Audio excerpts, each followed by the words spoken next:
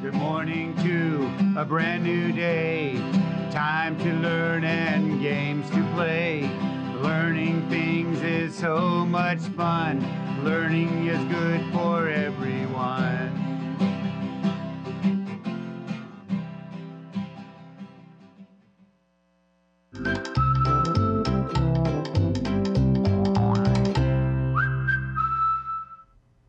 Hello, early learners. It's me, Mrs. Reed-Wright. I want to welcome you back to the art room. We've been doing an exciting project this week, making a scarecrow.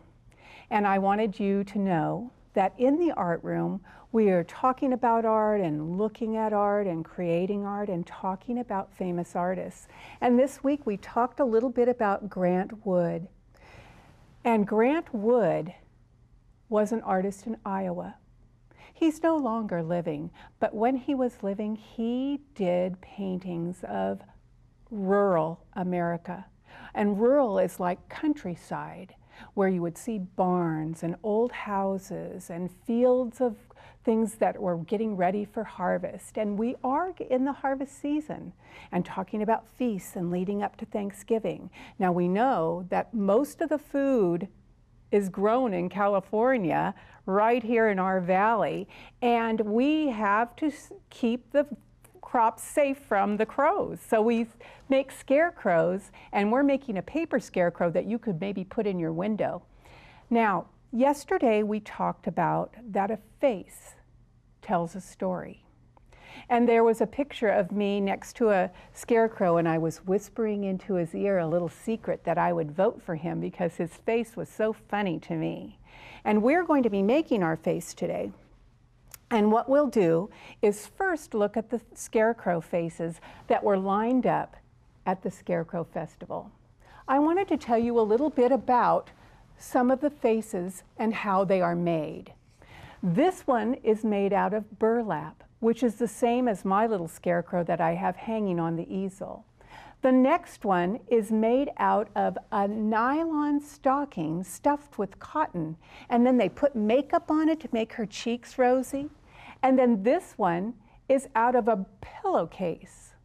And we're going to make our face out of a brown paper bag. And since we're doing a two-dimensional art, which means it's flat, it's not stuffed. I'm not stuffing mine. I don't know how you'll stuff yours if you'd like to stuff your paper scarecrow. But we're going to put a face on, and I'm going to teach you something really important to learn. When you're drawing, the eyebrows are really what determines or makes the expression. If the eyebrows are pointed down, you'll see, I'll try it out on my scarecrow and say, do I want a mad scarecrow? Do I want a happy scarecrow? So I'll show you. And then the mouth is the other part that really tells the story. So I'm going to show you like we did with Matisse. I'm going to arrange the pieces and rearrange. I might put a little dot of glue stick and put it and show you and say, does this look how I want it? Because I don't need to ask anyone else.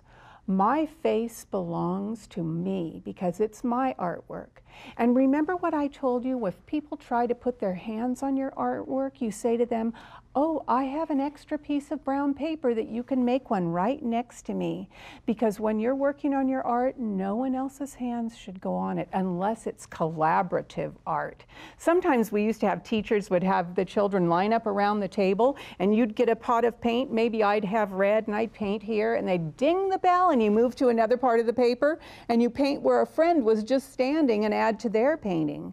Then you may paint on someone else's work when it's planned and everyone says okay.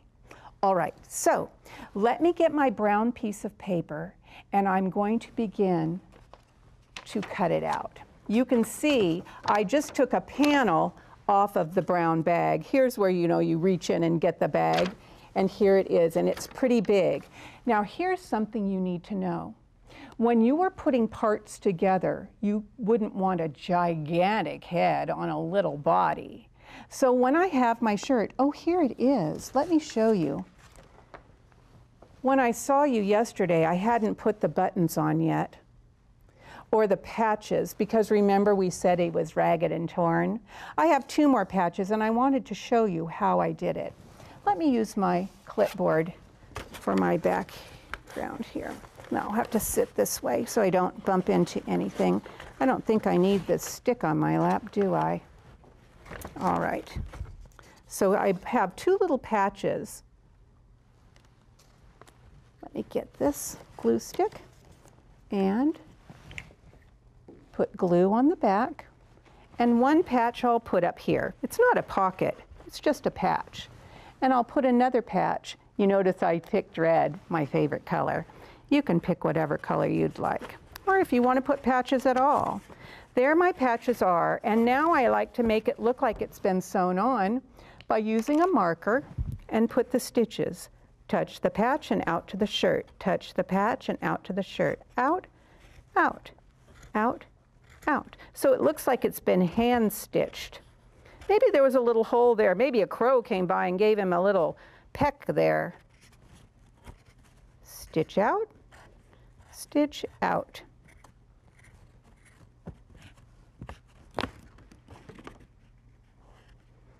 There. I'm going to set the shirt down, put the lid back on my pen so that we can see how big his head needs to be. Snap. Now, I'm going to hold my, way too big of a piece of paper. Well, if his shoulders are there, I will use my marker and say his neck will go here. I put it right next to between the shoulders and the neck and put it there. So I'll see how far to go. This is going to be just the right size. You can draw yours. I'm not a person who draws before cutting. I just start the cut. Cut, go around, keep in mind where those marks were, and I'm still cutting around and going down and putting the long neck. But I can hide that long neck inside the shirt. Let's see how it looks. Is it the right size? Maybe a little thinner. Okay, I'm going to pinch it here and say to myself, fold it so both sides of the head are the same way. Cut off that big lump of a head on that side and cut his neck a little skinnier. Because I'm arranging and rearranging, just like we did with Matisse. Does it look good like this? Well, maybe not. Maybe I need to add something else. How does it look now? Oh, that looks much better.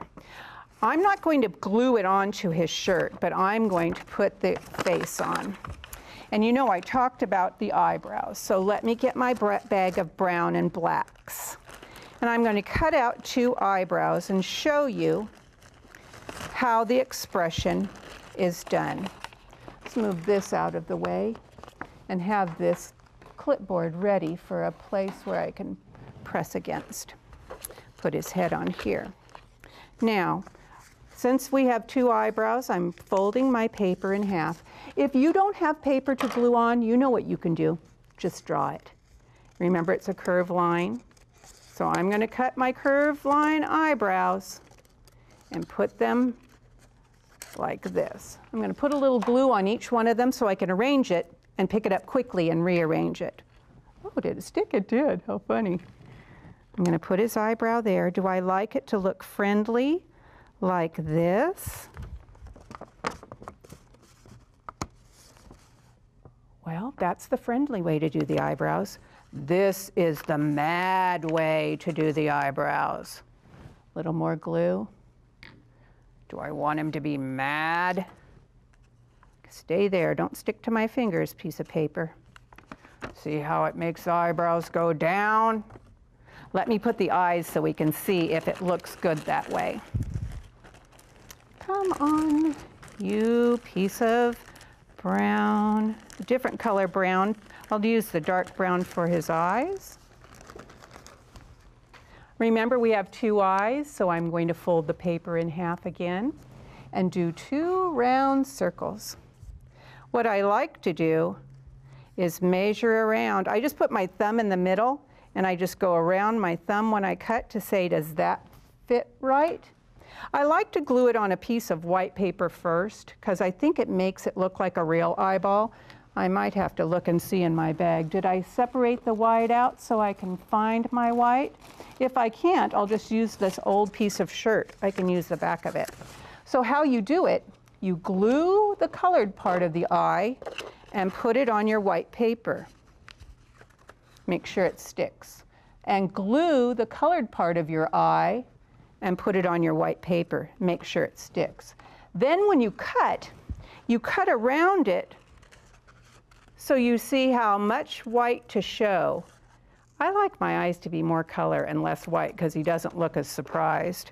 Oh, I better hurry up and move those eyebrows if I don't want him to be mad, because you know the glue stick will stick and he'll have mad eyebrows for the rest of the time. I think I want him to be surprised. Let me glue his eyes on his face, because my face needs to tell a story. So I'm going to put one eye. Oh, his eyes are big and surprised like the one that I was telling the secret to. So get the other eyeball on there. Put it on. And I need to move his eyebrows so that they're more surprised. And how you make them surprised is when they're on the outside, up and raised up high. Woohoo! Surprised eyebrows are up high and curved right above the eye. I'm going to put a big open mouth, I think, and I like to put cheeks on mine because then it makes them look rosy, like they've been out in the sun and maybe at the beach. I'll use this light pink because the dark pink looks like he's a little embarrassed. Cut out his circle. If I don't get a chance to finish his face, or if you don't get a chance to finish your face, just bring it back so that on Friday we can add it to our scarecrow. Don't you worry, because you know art can sometimes take 2 days, 3 days, 4 days. Here's my cheeky cheek guy. Here's his cheeks. Now I'm going to put a big smile on him, and how I'm doing it is using that shirt paper, and I'm just making a half circle. I'm going to have him being, ha-ha, surprised and happy. A little more glue on here. And then we'll have just enough time to sing our goodbye song and tell you what to bring tomorrow, because you'll want to bring some paper for a pair of gloves and hands, and maybe if you have yellow paper to make some straw, bring it too. I hope this is the right way. Oh, I think it looks terrific. I might make the mouth a little smaller. I'm going to take it off so it doesn't dry like that. All right, boys and girls. Thank you so much for coming. Let's sing goodbye to one another. Oh, it's time to say goodbye to all my friends. Oh, it's time to say goodbye to all my friends. Oh, it's time to say goodbye. Give a smile and wink your eye. Oh, it's time to say goodbye to all my friends. Remember, keep your pieces safe because you are going to be putting them all together on Friday. We have the shirt and the pants and the hat and the face done. See you tomorrow, boys and girls. Bye-bye.